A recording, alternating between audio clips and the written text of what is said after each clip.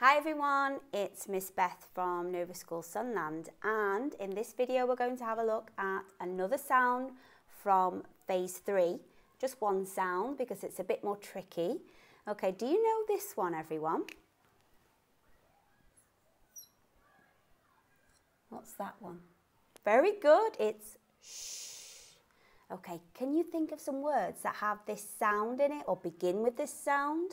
I can think of shop and shoe and wish and dish. Okay, it's a really useful sound to learn, isn't it? Okay, so let's put this sound in our boxes method and read one together. You ready? Let's do shop. Okay, how many sounds can you hear in shop, everyone? Shop. 3. Well done. Okay, so we're going to do 3 boxes. Here we go. Shh. Oh, for our middle sound, and p. Well done. Let's put our sound buttons. There we go. Ready to press them with me? Sh, up. Let's say it faster and join. Sh, up, shop. Well done, everyone. Okay, let's do another word. This one has the sh at the end. Let's do wish. Okay, how many sounds in wish, everyone? Well done. 3 again. Let's say them. W-I-sh. Wish. Good. So the first one, what was it? That's right. W-I. Good. And the last one?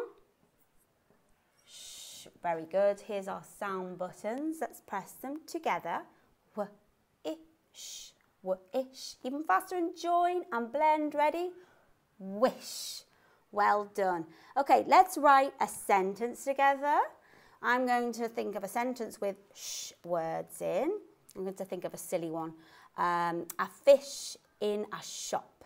Ready? So here we go. First word always has a capital letter at the beginning of the sentence. Finger space.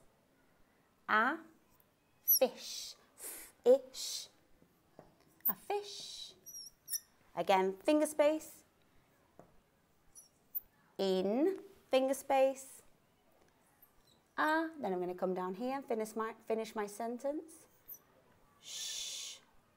Here it is. Shh. Up. And what do I put at the end of my sentence, everyone? Let's hear it. That's right. A full stop. A fish in a shop. Okay, well done. Thanks for your help. Well done. Bye.